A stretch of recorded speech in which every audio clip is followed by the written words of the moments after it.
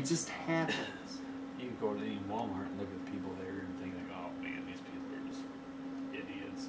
That's an Illuminati viewpoint, you know. I mean, we should curb their population or whatever. But at the same time, here's where I debate. Because I'm just being a dick right now.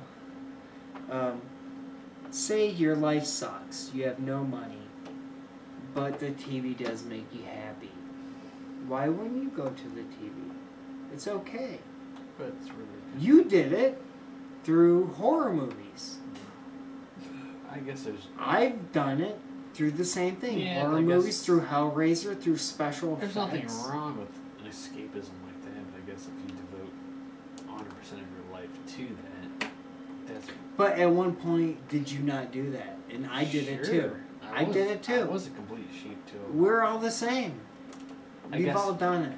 Well, I'd say all the same, but I think I was a sheep until, you know, a certain point where I became kind of glued into certain other ideals or whatever. So I could have got my life, carried on my life to the same point. So then now the debate with that comes to, what are you going to do about it? How are you going to be an activist towards it?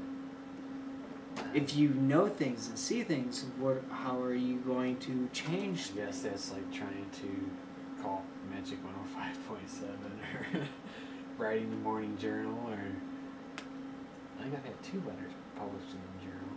Trying to, like, I guess, express your viewpoints on things, you know. It's a very dangerous situation when you can't express your political viewpoints or whatever. I've already experienced, like, my viewpoints, I guess, would be on the extreme. Whenever you talk to people, expressing my viewpoints, where it's like you do get that crazy stare or whatever, and you're on the fringe or whatever. And it's very frustrating when you think like, now it's like, I think I've done my homework and my research on mainline history, you know, alternative history, and you know, stuff like the conspiracy nature or whatever, but I can see how the manipulation occurs because the majority of people, 90% of them, don't think about this stuff in their daily lives. You know, they don't go to Rents or InfoWars or, you know what I mean? It's just... Okay, so here's a new question. Why does that matter to you, if they go to those sites or not? Because if they don't have an alternative viewpoint, then they're going to be following the agenda, which... I guess I would believe would be a dumbing down, a bad path. Really, you're not...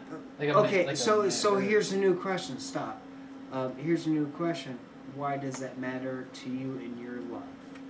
What other people do? Because if the majority of the masses go on that path, that it will affect my life and your life, and in terms of allowing more and more freedoms to be taken away, etc., etc., if they don't stand up for themselves. See what I'm saying? I don't give a shit what you're talking about. You know what I'm talking about. Yeah, I do. I'm playing mind games right now. That's the scary thing. I don't see that happening